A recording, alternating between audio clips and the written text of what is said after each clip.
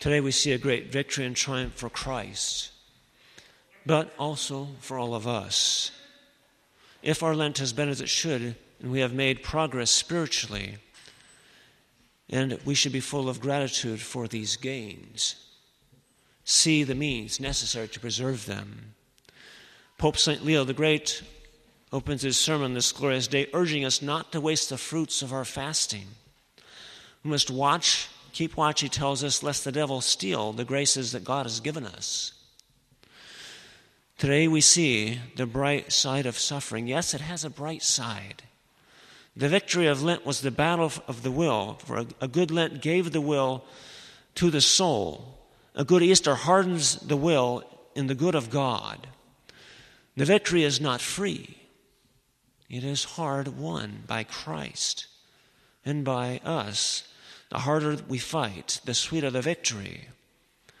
Now the battle continues, but by properly observing the seasons of the church, we grow stronger and stronger. It's kind of like coming up the very difficult part of a path, and then you reach a plateau and you still got to keep moving, but it's not as difficult, perhaps, by the grace of God. Pope St. Leo the Great tells us this day, let not the things that were made new return to their former insecurity. Let us not jeopardize our salvation. Let no one sink back into that from which he rose. Yes, let us rise with Christ, as Christ did. Christ rose to die no more, stood strong and firm. He did not rise to fall back. His resurrection was a true resurrection. And so it should be with us. Let us not lose the lesson, the connection of victory and gratitude. Christ paid the debt. We could not. This gratitude must be active and fruitful, a strong fire of motivation to keep us strong in our faith. Yes, victory is assured. We have but to choose this victory. And what similarities can we see between the different stages of life, the liturgical year, and all the mysteries of the Holy Rosary? How are they similar in a certain way? In Advent, is it not a holy season of joyful expectation? Of course, Christmas is a realization of that joy in a sense. It fills our hearts and prepares us for the future. We're not innocent and carefree infants and children, often joyful. It's a joyful time of life in general, and imparting joy to others. True enough, they at times have small battles to wage. They have to practice for what's coming, training for the future combat. But it was for me, and I dare say for many or for most, a time of joy. And how fitting the Rosary begins with the joyful mysteries. You see, the purpose of true joy to prepare us for sorrow. Then comes the sorrows of Lent. It is a season of growth. Hard work is required, yielding maturity, fruit.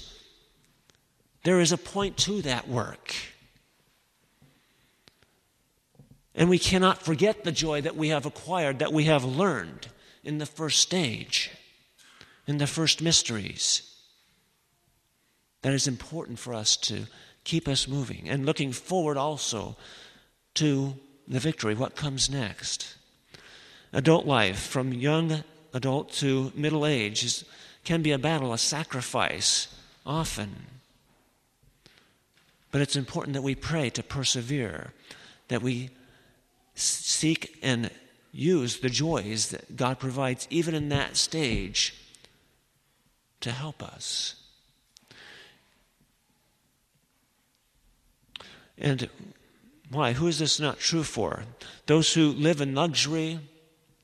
And to live in luxury is not necessary to have a great amount of wealth. Living in luxury can be simply indulgence.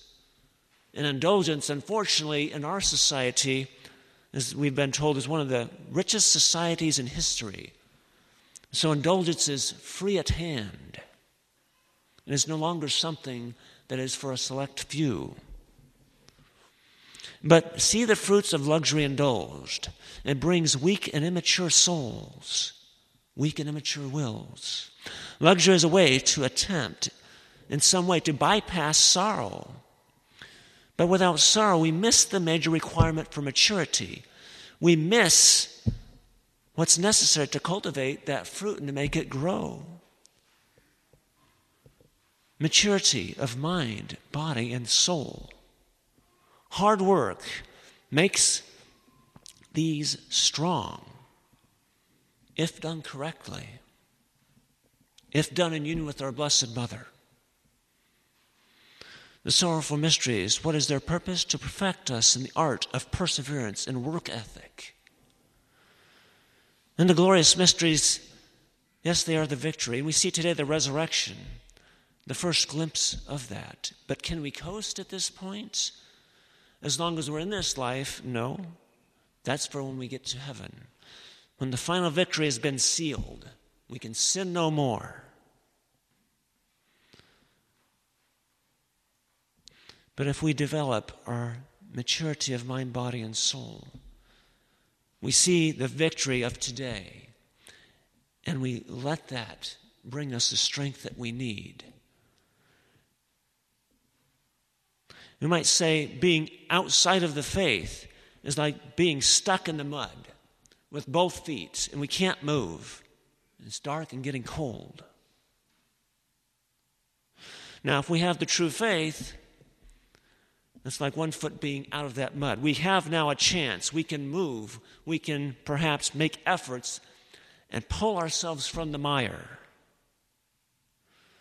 And by God's grace, as we reach spiritual maturity, indeed, that other foot comes out and we begin to walk much more easily along the path of salvation.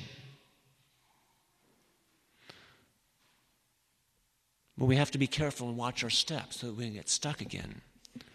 We also have to, again, come out of the mire. And the seal on the tomb, what would be the image there? Who put that there?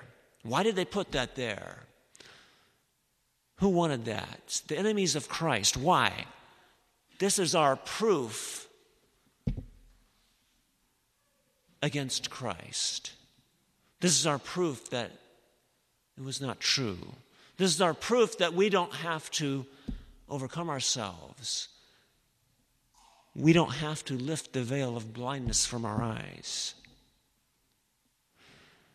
But what did Christ do? He broke through that. By the infinite power of his divinity, he broke that seal. And so we want to make sure we have part with Christ. We see that seal as our own fallen nature, the image of our fallen nature, to break that seal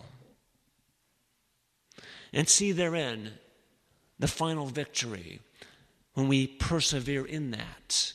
So let's ask our Blessed Mother to share with her today her joy and impart to us the strength and hope we need for final perseverance.